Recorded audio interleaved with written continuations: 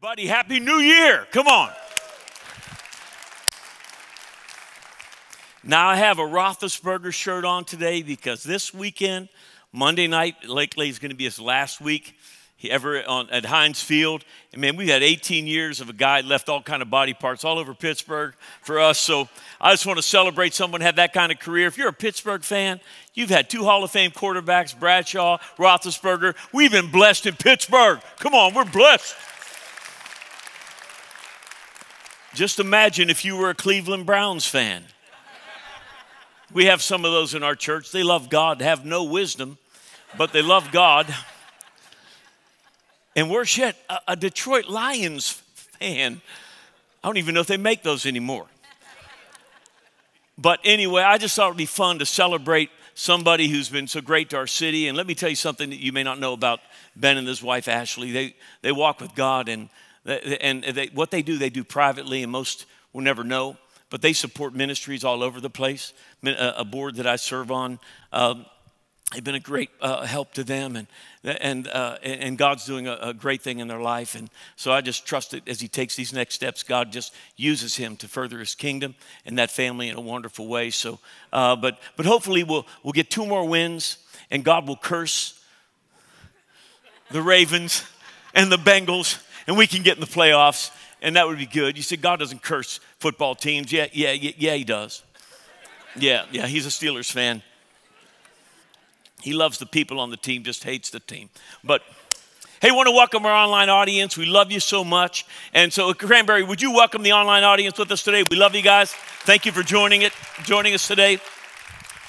Both in Meadville and in Newcastle, Pastor Sean up in Meadville and Pastor John in Newcastle are doing their own services today as they just lay out the heart of God for their individual cities this first weekend of the year. And so we're so grateful for what God's doing. One church, multiple locations.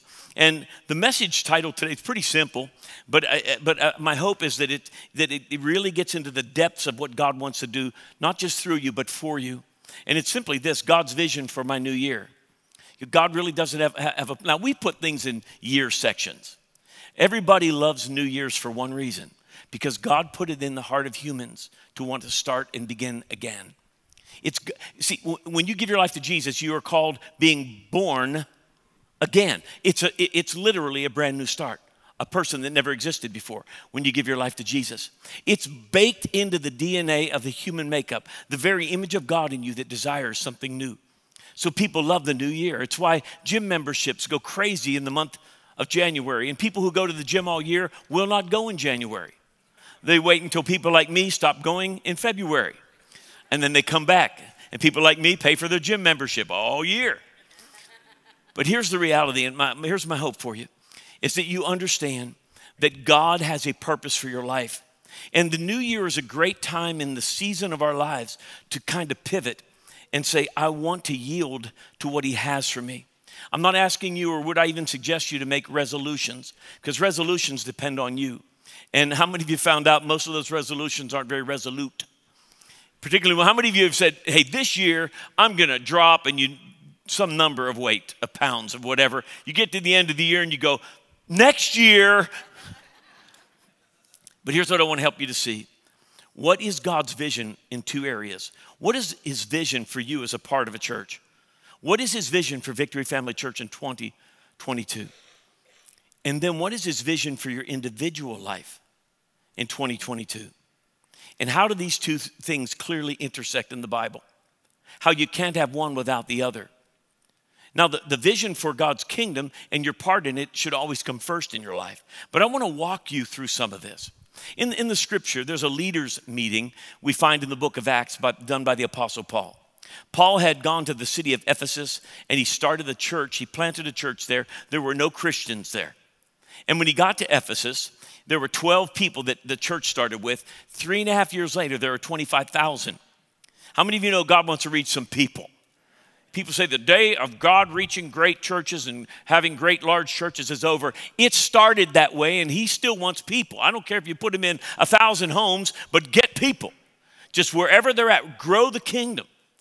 And so Paul is about to leave Ephesus. He'd been there 3.5 years, so he did what is wise. He pulled the leaders together. Those who had a ministry capacity within the church, they were people that were called elders, if you will. They had a calling on their life. Some, of course, were separated to ministry. Some, I'm sure, worked in a very secular way. But Paul pulled all those leaders together, and he left them with a final leadership message. If you want to find what I consider the most clearly written leadership lesson in the book of Acts, and really in the New Testament, is when Paul in Acts chapter 20 teaches all the leaders that came together in the city of Ephesus. Now, I'm only going to read you one verse because it shows you the intersection of God's vision for you in his kingdom and God's vision for your personal life. Paul said this in Acts 20:24. He said, but none of these things move me. That's the test and trials that he's been going through. And nor do I count my life dear to myself, so that, now here's what I want you to see, I might finish, say out loud, finish. I might finish my race with joy and finish the ministry which I've received from the Lord Jesus to testify the gospel of the grace of God. I want you to see two aspects of God's vision for your life. The first, he said, is your ministry. And the second is your own journey, your own race. You say, well, I'm not in ministry. I'm not a pastor or something like that. When you hear ministry, people think of maybe someone speaking on a weekend. This is a very narrow part of God's family, God's kingdom, and God's service. People that are set apart to do these type of things. But all of us have a ministry call within the context of the mission of Jesus in the earth. And it's unique to you. It's unique to your world. And God has a distinct vision for how he wants to use you in your everyday world. But right alongside that, he has a purpose for your individual life. And I want you to see that Paul was saying, God wants you to finish your race, that's your personal life, your walk with God, all that he has for you, all the intimacies of your life with joy. Say out loud, joy. But he said, I also want you to finish your ministry service, the things I put you on earth that will last forever. I want you to finish that as well. And yet for most people, when they think of fulfilling God's will for their life, religion seeps in and immediately they think it's hard. What do I have to give up? Most people see serving God as what I give up that I want to do and what I have to do that I hate to do. And it's that lie and that deception that pushes people back from the purpose of God. It's such a lie, it's such a deception. And here's the bottom line. If you don't understand the why, say it out loud, the why. If you don't understand the why of God's vision for your ministry life, what you do for him in the earth, beyond your life, that lasts beyond your life. If you don't understand what motivates God or his why for that and your personal race, you will never, ever, ever, ever fulfill what you were meant to do on this earth. You will innately push away from God and you won't know why. Until you know God's why, the price is always too high. Until you get this, you will turn a relationship with a God that desperately loves you into nothing but mere religion and nonsense. And I want to help you not to do that today. Love is God's why in my life, in your life, for the ministry of my life, the calling of my life, whatever that is for you, whatever that is for me, and my personal race. Because here's the reality. God will lead you nowhere in either one of those realms where love wouldn't lead you. I want to say that again. God will lead you nowhere that love would not lead you. And the foundational question that you have to answer, as do I really believe this about God? Do I believe that his lordship is the one of love? Because if God's leading me, he would only lead me where love would lead me, and love only does what's in the best interest of the other. This is why for many Christians, they seek to make Jesus the Savior of their life. They want to go to heaven, but not their Lord. They don't want to follow him in everyday life because they think it's hard. They think it's where you're actually being punished.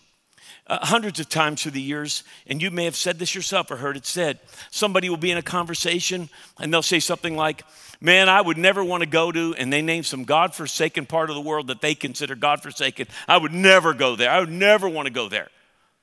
And somebody invariably will say this, don't say that. God will make you go there. Because you know God, he's waiting to find out what will make you hate life the most and then tell you to do it. Just like any other parent would do, right? That's what parents do for their kids. Hey, I want to make you hate your life. Come on. No decent parent thinks. But see, people push away from God. Every word in the Bible screams. I mean, it screams the why of God. And without this understanding, you're going to turn the passion of God for you, your purpose, your ministry life. That is the purpose to bring Jesus to the world around you in a way that would be congruent and natural for you. And this individual walk with God of intimacy, you'll turn it into a dead religion. And nobody wants to live in something dead. So let me ask you this. How would you feel if you're a parent, maybe an aunt, uncle, maybe a grandparent, somebody that you have influence in someone's life that's younger and you really love them and you're trying to give them advice and they reject your advice? That would be one thing, because you know you're not perfect. Maybe you're wrong. But it's one thing to reject your advice. But what if they said this to you? Why do you want me to do this? Are you trying to hurt me? Are you trying to take away the joy of my life? Are you trying to make my life difficult? Is that why you're giving me this advice? How many of you, forget being offended, how many of you, if it's truly someone you desperately love, and particularly if you're a parent, you know the price you've paid. How many of you as a parent would be devastated by your child doubting your motive for why you told them to do something? It would devastate you.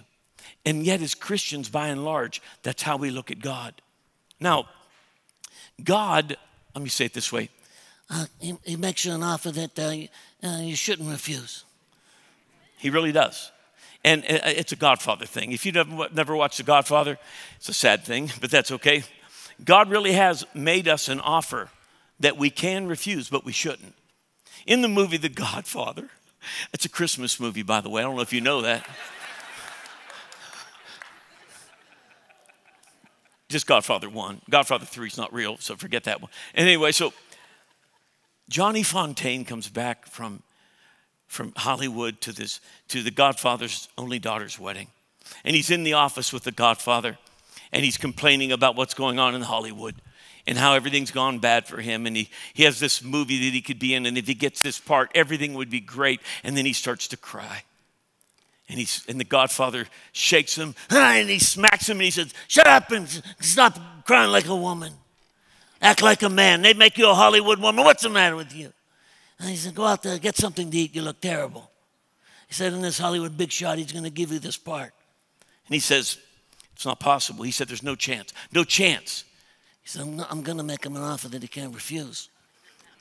You know the horse head thing in the bed? He got the part. Yeah, he did. God makes you an offer that you can refuse. And sadly, a great majority of God's children do refuse it because they've been lied to about God. And I want to take you into a place in the book of Revelation. There are 7 churches in the book of Revelation that Jesus literally spoke to through the Apostle John and said, "Write these words." And there were 7 literal churches in Asia Minor, today modern day Turkey. And of those churches, he would tell them things that they were doing well, things they needed to correct. And some of them were really in bad shape. What I'm about to read to you is not written to one of the churches that were on an upswing. This was written to one of the churches that were struggling. And interestingly enough, the struggle this church had is the struggle the American church is having right now. You see, sometimes we think God offers intimacy with us when we get to a place of perfection, but it's just the other way around. Even though God, in the book of Revelation, Jesus told them the things that they needed to adjust, he ended it in a very intimate way. And the offer that he made them is made to you and it's made to me. But I want you to understand it's made to a group of people in Pergama. They lived in the city of Pergama, the Pergamus church. And they had adopted a doctrine called the doctrine of the Nicolaitan. Not Nickelodeon, the Nicolaitan, okay? The word, it comes from the original of the Greek word where we get the word Nicholas. It means conquered or conqueror. And here's what that doctrine was, and he mentions it in a couple of the letters. And Jesus literally said, "I hate that doctrine." God rarely uses the word hate. It's a strong word. If God hates something, you want to mark it. But why would he hate it? Your religious mind says, "Oh, next thing he's going to judge you." He hates it because it harms you. He said, "I hate that doctrine." And then he said this, "And I hate the works that it produces in my people." Here's the simplicity of the doctrine of the Nicolaitans. And it just simply is this. It's in this doctrine is when a person is governed by the culture and they're conquered by the culture. That's all it is. He said, this is a time where it's a belief system that drives into the heart of the Christian, that they let the culture and even the kingdom of darkness conquer and dominate how they live, listen, their everyday life and how they walk with God. It was a church to where Jesus was their Savior, but some other influence became their Lord. It's what's happening in the American church right now, where Christians want Jesus to save them, but they have replaced a spirit and passion of faith with a spirit of anger and rage and a righteous indignation about 66 issues. And all 66 can be legitimate. And he said, and you're letting that dominate you. It's become the Lord of your life, and I hate it. Why would God hate it? When you see what he said to them, you'll find out why. Let me take you into this amazing opportunity that is available for, listen, people that are struggling. This is not written to the guy or the lady on the upswing in their spiritual life. Man, I've had 6 months. I'm doing great with God. This is somebody who the culture has messed you over. Anybody had a little messed over time in the culture lately? Yeah. Listen to what he said. In Revelation 2:17 to the church at Pergamum, he said, anyone, say it out loud, anyone. That means anyone. Anyone with ears to hear must listen to the Spirit and understand what he is saying to the churches. He said, you've got to open your ears to this. You're listening to something else. If you have an ear to hear, listen. Jesus is talking. Listen to me, please, is what he's saying. To everyone who overcomes and is victorious. And then he names some things. When you see the word overcome and victorious, he doesn't mean over every issue of life. He's talking about people that have overcome the doctrine of the Nicolaitans. Those of you that have decided that that's not going to be the Lord of your life, that these cultural things, these demonic issues in the world, a world set ablaze of hell, will not shape your direction, will not be the voice that you give heed to, will not be the works that are born out of your life from. He said, to the one who has decided to walk with me and let me be the Lord of their life, listen to what he offers you. He said, I will give him. Say out loud, give. It doesn't say earn. I don't know how. God help me. God help me to get this in people's hearts. God gives, you don't earn. Lose the religious nonsense that you have to work for something for God. You can't work that hard. And he's talking to people that are messed over by the culture. Listen to what he said. I will give him some of the hidden manna to eat. And I will give him a white stone. And on the stone will be engraved a new name. Now listen, that no one understands. Listen to this intimacy, except the one who receives it. I want you to see what God offers. And this is an offer none of us should refuse. I don't care if you're struggling so much in your walk with God that you just think, man, God, I just don't, you think he's trying to kill you. Or maybe you don't even know God. Maybe you don't want to. Maybe you've been shaped your view of him through the lies and nonsense of dead religion instead of a living God that loves you and a Savior that died for you. And he said, there are 3 things I want you to understand that I have for you. Not you perfect ones, you ones that have been trapped in this silly doctrine, this doctrine that I hate because it's destroying your life. I have hidden manna for you. I have a white stone for you, and on that white stone, I've written a name for you that only you and me will ever know. Billions of people. And yet he has the intimacy to write a name that's just you and him. What an offer. Hidden manna. Now, if you know the Old Testament at all, you know when the children of Israel escaped Egyptian bondage and were in the desert, God, through the leadership of Moses, he began to rain down manna from heaven. It was a type of bread. It was they had no food. There was no way for them to sustain themselves. And this manna was a substance from God to sustain human life that man had nothing to do with. It was a pure gift. And it rained down every day. Every day, God did that for a period of years to feed them, and it was supernatural. And God's saying, listen, the Nicolaitans want you to follow their manna. I have something hidden, not from you, but for you. And there's an intimacy that if we gather together, I have a hidden manna for you, a substance that isn't from the earth, that will equip you, that will endow you, that will literally empower you to live your life in the manner in which I call you to live it. And he literally told them, he said, I've reserved this for you. Now, certainly he means the whole church, but this is very specific. He for your ministry life, the things I've called you to do that will matter, that you will not live a satisfied life without when living beyond the scope of your own world and serving outside of the scope of your own world. And then your personal journey. Do you know there is hidden manna for your marriage?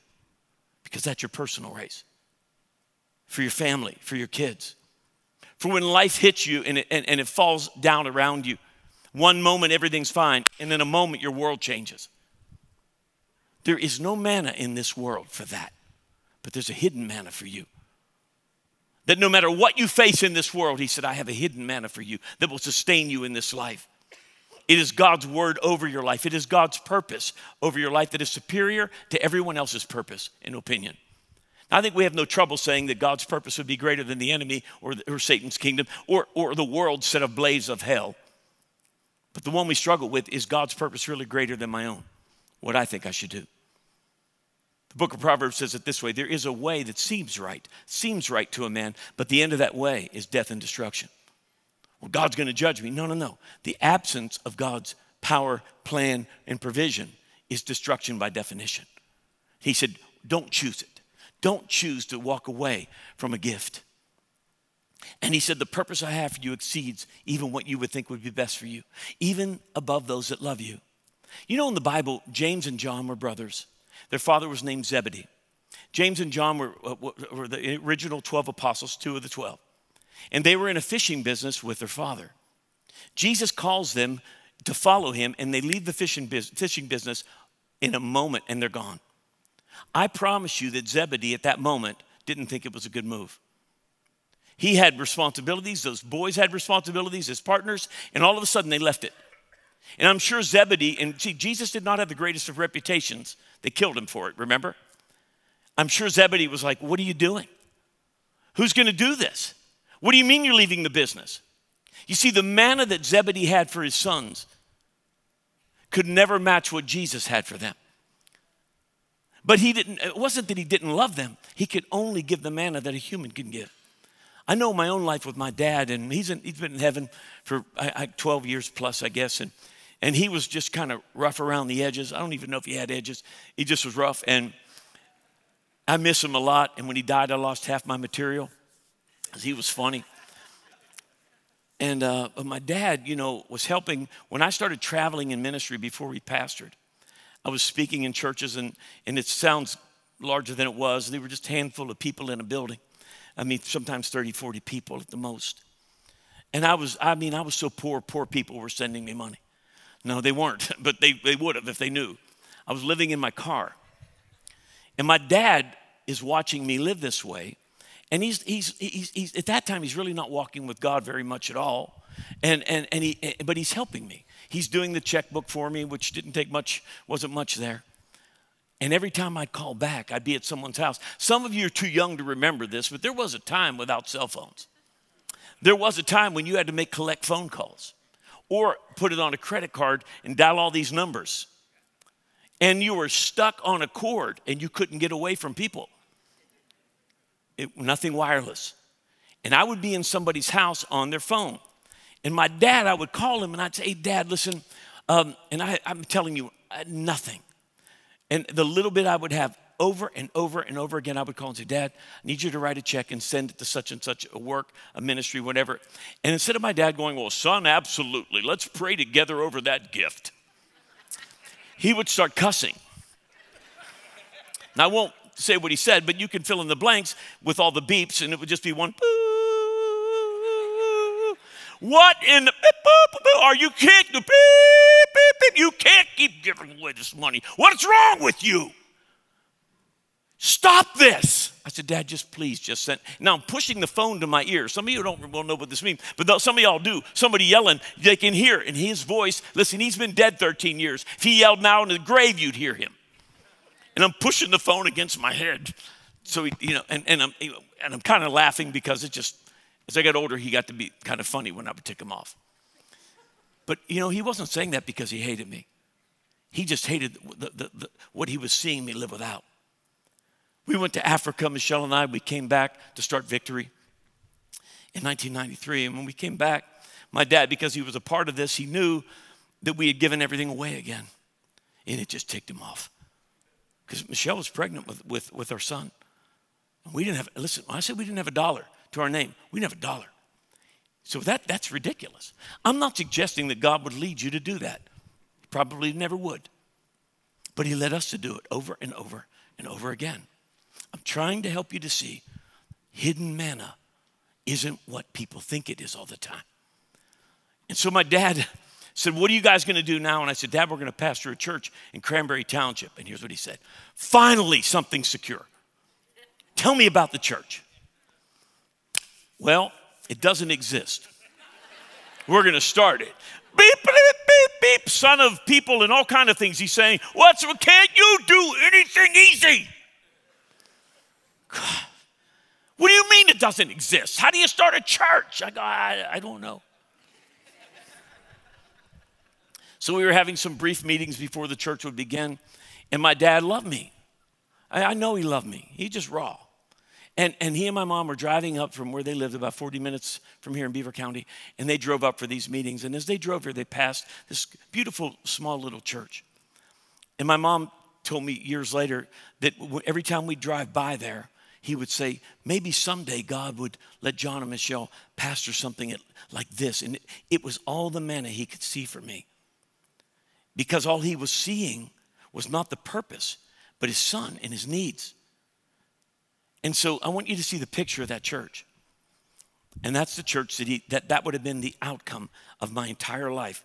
And all he could see was, can they survive?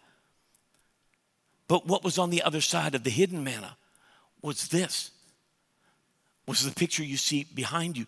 That's what God saw, and it's not a building, it's a purpose. Instead of a building that literally was maybe 3,000 to 4,000 square feet, there's more square feet on this platform. They said, well, are you saying that small is bad? No, please don't misinterpret this. I'm telling you that what my Father, who loved me, desired for me, was so far beneath what my Heavenly Father desired to go through me. See, human love is what I want for you. The God kind of love is what I want through you, because to pass through you, it also has to be for you. And at the end of the day now, there's 2 campuses. There'll be more. Kingdom builders touching the world. In the next decade, we will see 1,000 churches planted in the Northeast. The hidden manna is amazing. The hidden manna for your life is amazing. And it isn't for perfect people. It's for people that he perfectly loves. So why is it that we think the price of finding this hidden manna is too high? Oh, how religion has lied to us. Let me say this to you. The cost of not finding the hidden manna is greater than anything you ever pay.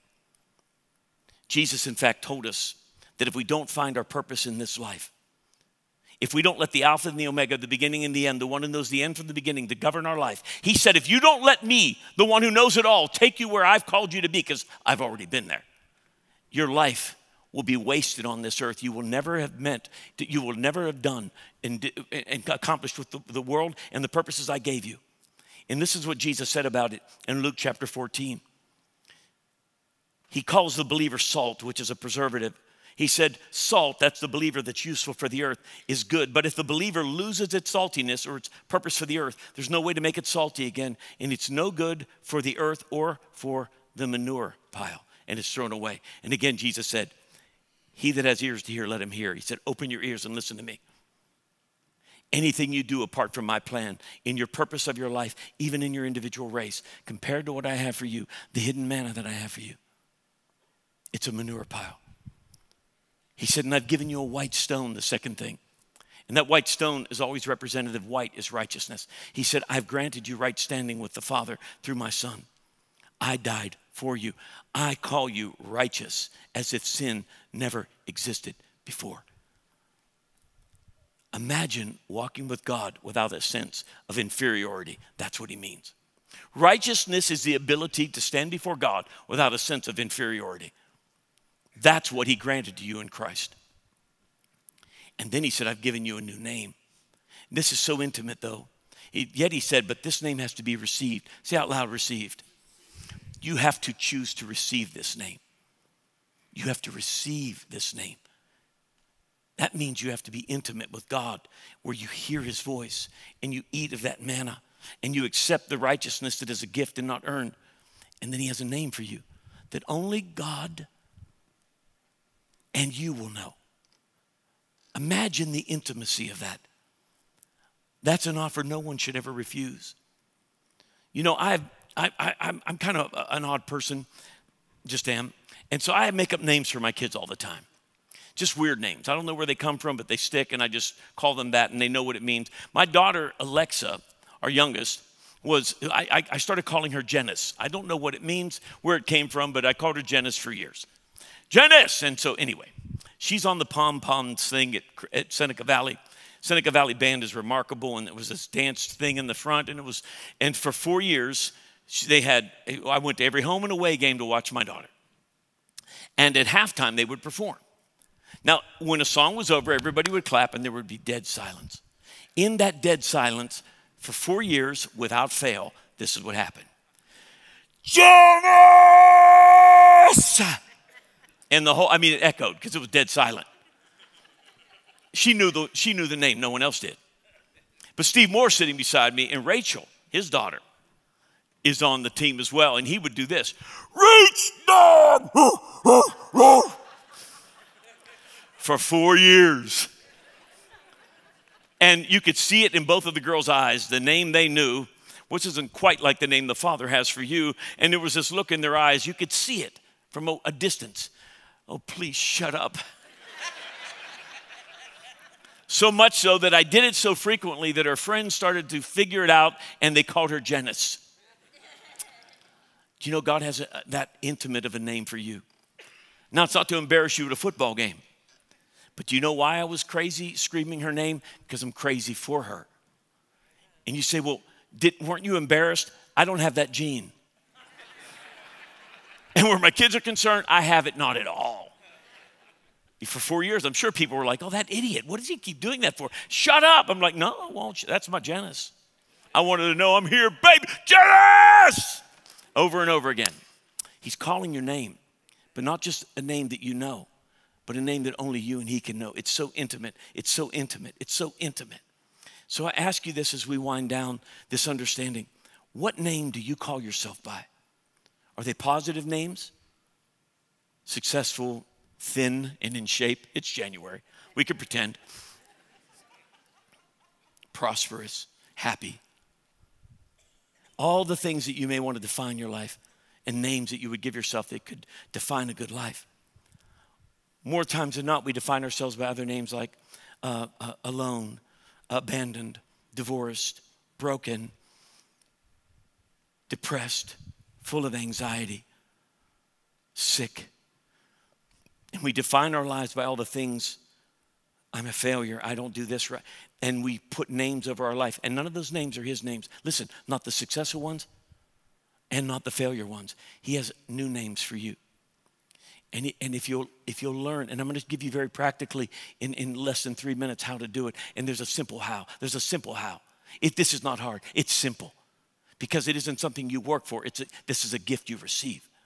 Gifts are easy when you receive them. They're not easy to buy. They're easy to receive. But here's the reality I want you to see, is that God literally calls you loved.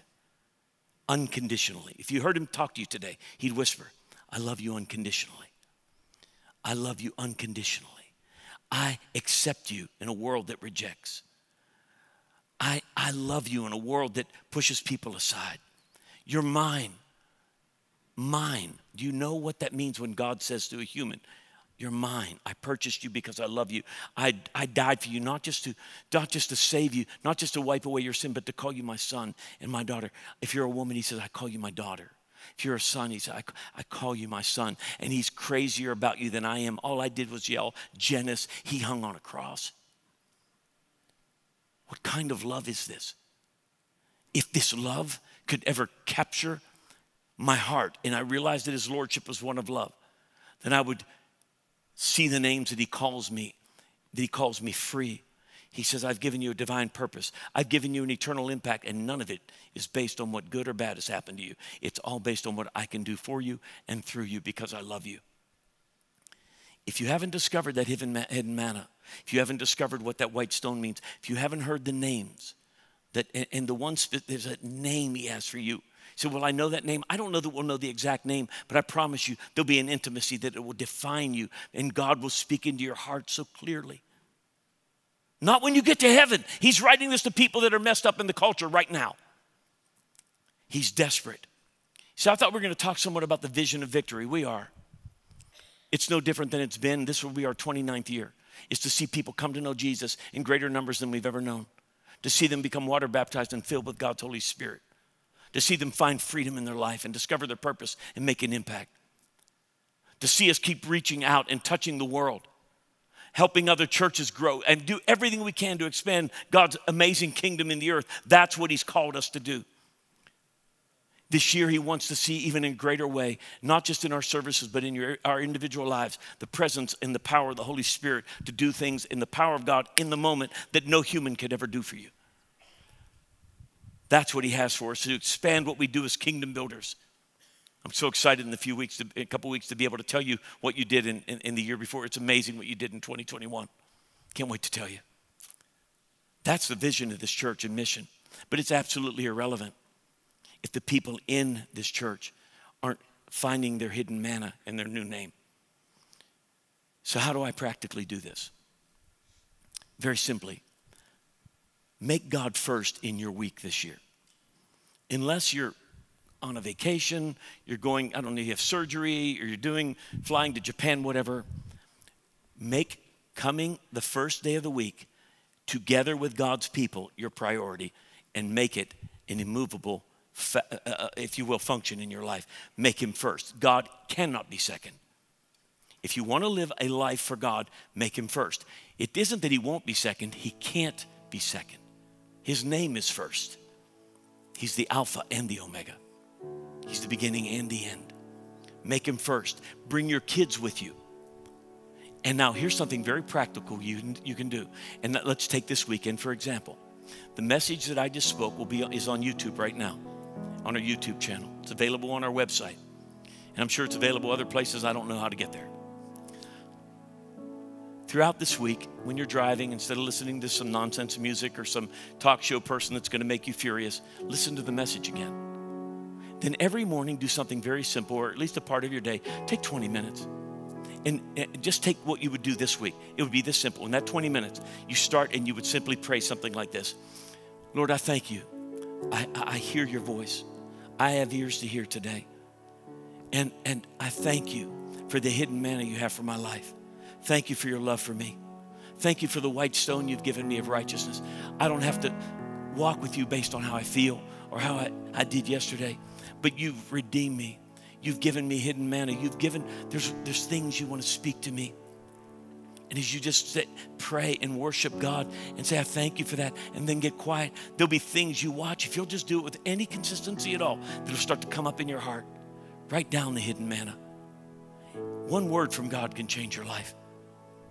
He can change generations of heartache in a moment. But he said, I want you to have an intimacy with me so you could find the hidden manna. You can discover your righteousness, and you can hear the name that I call you. And finally, let me say this. I'm just showing you practically how to do it. I would pray and say, Lord, today, I will say nothing of myself that doesn't agree with the names you speak over me. No matter how I feel, I will honor you. I won't deny reality, but I will not call myself what you don't call me. So I feel so depressed. Don't ignore it. But the joy of the Lord is my strength. You are my strength and you are my joy. You're the glory and the lifter of my head. No matter how I feel, nothing's impossible with you. Because life isn't fair. If you'll just do that with consistency, and the last thing is be consistent, not perfect. So what if I don't do it for a couple weeks? Then start. Yeah, but then do I have to make it up? No. This is a relationship. You can't make it up. People that make it up in relationships end up divorced. Think that one through. If you don't start fresh in your marriage every day, you keep tabs, God help you, because that's a long tab if you've been married a long time. He said, every morning my mercies are brand new for you. Every morning, he's longing to give you hidden manna. So my hope for you this year is that you discover the purpose of God for you in his kingdom and you give yourself to it. You discover that intimate place he has for you in every area of your life and just do it on a daily basis. Please make him first. Please accept the offer that you shouldn't refuse. And don't let religion and the doctrine of the Nicolaitans capture you as well and me, because that's exactly what's happening in our world today. And I want to pray over your life. And I want to speak life over you. Father, I pray over your people. I speak your favor and blessing over them. Lord, we live in a world that is trying to capture the way we govern everyday life. It's such a lie. It's not who we are. Holy Spirit, we yield our hearts to you now in worship. We yield our hearts to you in worship. And we ask you to help us to see the graciousness that you are. Not that we have to strive for this, but that we have to submit to your love and receive from heaven. Thank you, my Father, for your great grace upon our lives. Would you stand together with me? And now in the presence of God, the person of the Holy Spirit wants to do a work individually in my life and yours. Whether you're a Christian or not, God loves you and he wants to show himself real to you right now in ways that will change your tomorrows. That's what he's here to do. And we worship him not to talk him into anything, because he's worthy of it. He loves us so great, so amazingly. Lord, we thank you. And Lord, I thank you for the purpose of heaven in their life. I thank you for their individual race, their individual callings, and for this wonderful hidden manna in this precious secret name. We worship you. Come on, let's worship together. We honor you, Father. Worship you. Come on, let's sing this out. I love you, Lord. Worship. I love you, Lord. Oh, your mercy never fails me. In all my days, I've been held in your hands. From the moment that I wake up until I lay my head, oh, I will sing of the goodness of God. Come on, sing all my life. All my life you have been faithful, oh Lord. And all my life you have been so, so good. With every breath that I am able, oh, I will sing of the goodness of God. Come on, I love your voice. I love your voice. You will lead me through the fire and in darkest nights. And you are close like no other. I've known you as a father. I've known you as a friend. And I have lived in the goodness of God. Come on, every voice, let's sing this out to him. And all my life you have been faithful. And all my life you have been so, so good. With every breath that I am able, oh, I will sing of the goodness of God. Come on, sing this over yourself, your goodness. And your goodness is running after me. And your goodness is running after me. With my life laid down, I'm surrendered now. I give you everything. Your goodness is running after me.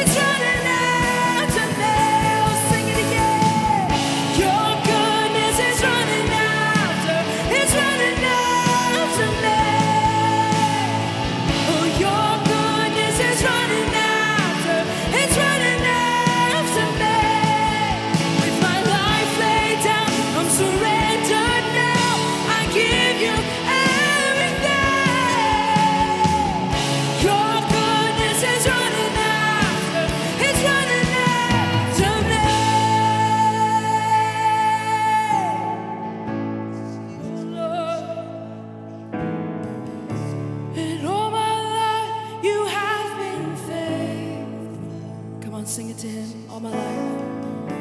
And all my life you have been so, so good.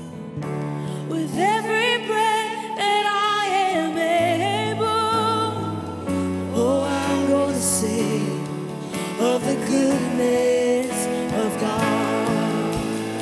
Oh, I'll sing, 'cause all my life, you have been faithful. Oh, it's who you are. And all my life, you have been so, so good.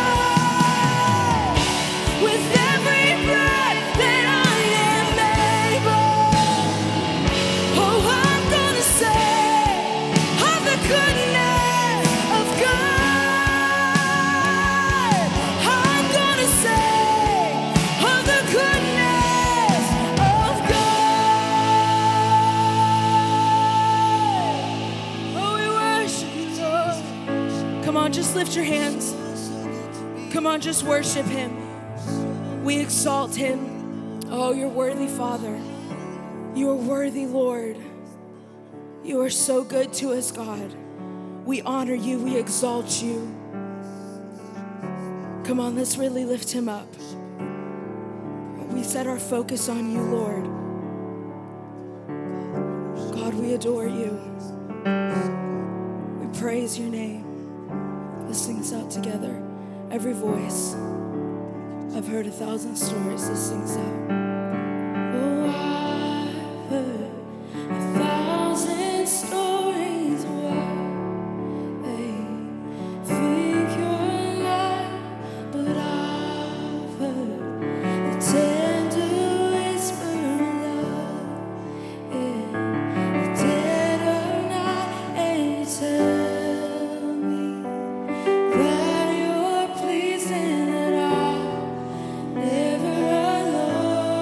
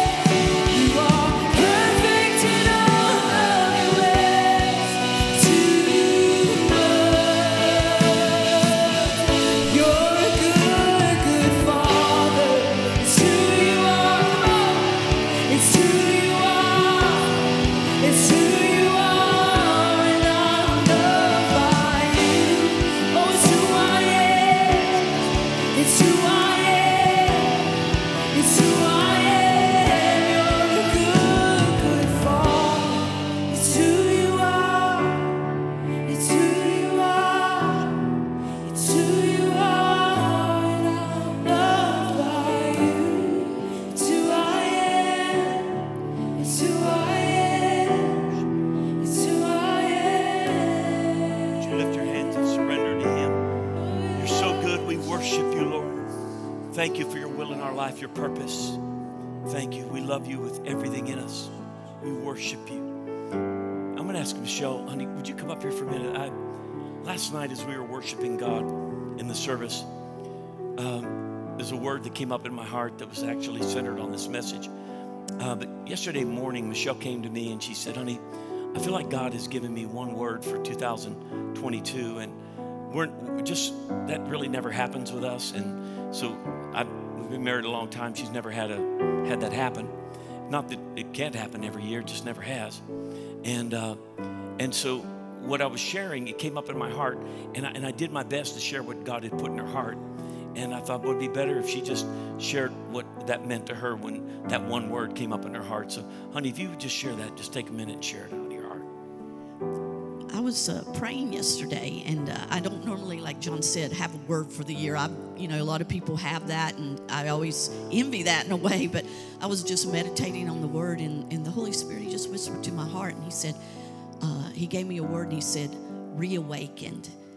That's the word I have for you for this year, and that's the word I have for victory this year, for people, you this year, if you're a part of victory. And I looked up the meaning of that word, and one of the meanings of that word is to restore from depression, inactivity, and being unusable. And I was like, wow, all of us have been attacked in this area for the last 3 years. And the church has, in a way, become paralyzed if we look around the nation and we see what's going on. But you know what? God he's breathing right now by his Spirit. And he's wanting to restore all of us back to a place of finding the purpose that he has for our lives in our walk with God. You know, we've gone back to working and we've left the isolation that we had in 2020. But you know, there's residual from that.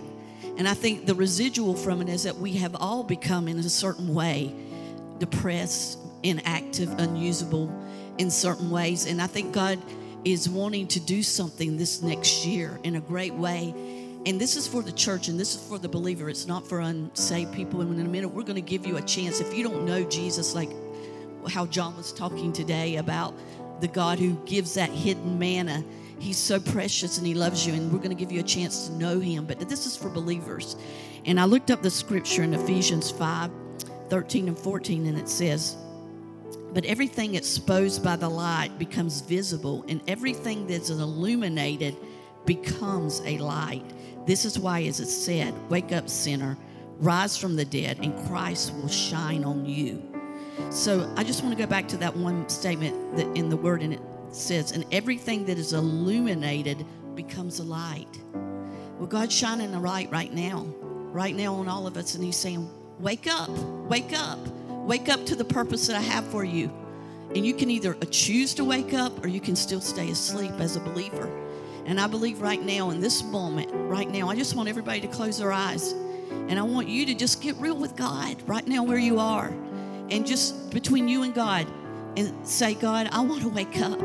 I want to wake up to the purpose that you have for me. Because, you know, we hear a lot that we need to say desperately that we need God. But God desperately needs you. He needs you to fulfill your purpose on the earth, to shine that light through you to people that are lost and broken everywhere. And in this time of what we're experiencing, there's so much brokenness, so much loss in people. And God is desperate for his body to obey him.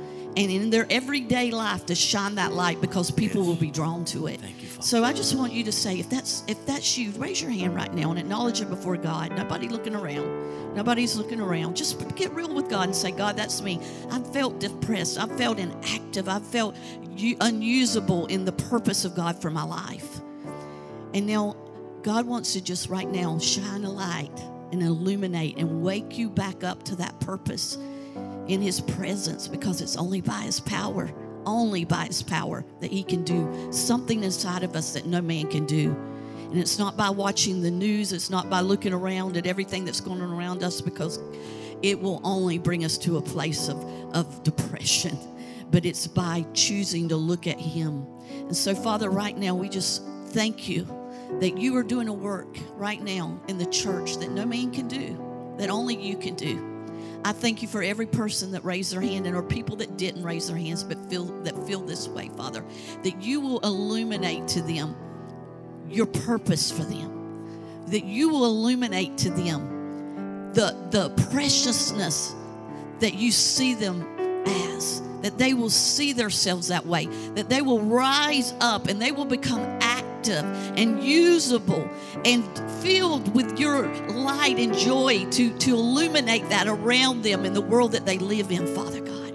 I thank you, Holy Spirit, that this next year we declare in 2020, Lord, that it will, 2022, Lord, that it will be a year of illumination, of great light, that this body here, Victory Family Church, will increase. We will increase in every way, that we will prosper in every way, Father, and that there will be many, many lost people that will be won to Christ because we have chosen to awake to that light, and that light will bring light to the darkness around us, and the people will want to know what we have inside of us because it's different from the world, Father. So we just thank you. I thank you for every person here and under the name of Victory Family Church, Lord, that you will do a work in them and you will change us all from glory to glory, from faith to faith. In Jesus' name, amen. Amen. Amen. Thank you, honey. Stay with me. You know, I want to give everyone an opportunity here in a moment to pray with us to receive Christ, but God literally is saying, stop waiting for permission. God doesn't look for permission from human beings in the culture to get out and do what he's called you to do. We don't need permission from anybody but God. And you go be who you're meant to be, and you trust God. Let's go shake this world, turn it upside down again with the love of the Father. And so the next 6 weeks, Michelle and I are going to be sharing together. We're calling them family values, but they're literally the values that built this church over almost 30 years. And they're very practical, but it will take you from where a word from God became this. There are values, because once you know the values, the foundations, the decisions become easy. And we have 6 weeks that we're going to do some of those together. And I just hope that you'll let God give him this first part of your year and let him build a great foundation in your heart, because he wants to reawaken us, not for just us, but for a world without him. Amen. Would you bow your heads with me? We want to give everybody an opportunity to know Jesus with heads bowed and eyes closed. If you're here today or you're watching online and you've never given your life to Christ, if today you were to draw your final breath and slip into an eternity, do you know where you'd spend it? With every head bowed and eye closed, remember this. There are only two ways that you will approach death. You will die in your sin, or you will die redeemed from your sin. Dying in your sin means that you've never received a Savior, and then you pay for the debt and the punishment on your own. Or you can receive the one who loved you and died for you and pay the debt that he didn't know, and he turns no one away. In the same book of Revelation to the churches, he wrote these words. Jesus said, I stand at the door of your life and I knock. He said, if anyone will let me in, I will come. Turns no one away, and I will dine with you. That's so sacred and so intimate. If you don't know that Jesus is the Lord of your life and not just your Savior, but you want to make him the Savior and Lord of your life, you've never given your life to Christ, or you're not sure, you say, Pastor, I want to be included in prayer to receive Jesus into my life. In a moment, I'll ask you to raise your hand right where you're standing. And then together, the whole church will pray the prayer out loud, and together with you. Jesus will never leave you, never forsake you.